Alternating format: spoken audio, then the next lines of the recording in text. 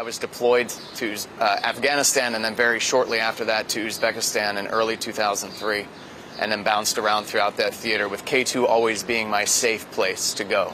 That was my safe home away from combat before I would then go back into combat, and I was there for just under a year.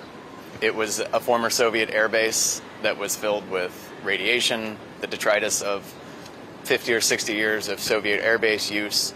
The air itself was polluted because of the farming practices in the area. There had been a peaceful nuclear explosion, which is a euphemism for capping a well with a nuclear bomb. All those things conspired to land on top of us while we were there in the days and months and years following 9/11.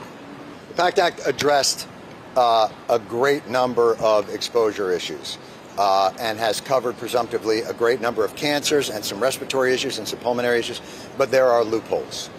And unfortunately, when it comes to K2, there was also G-series nerve gas that was found there, sarin and traces of that. And you literally, if you look at the surveillance photos of it, they had cordoned off an area and written danger radiation and danger chemical weapon contaminants. And no one has since been in those areas of the base in 22 years. They knew it when they were there.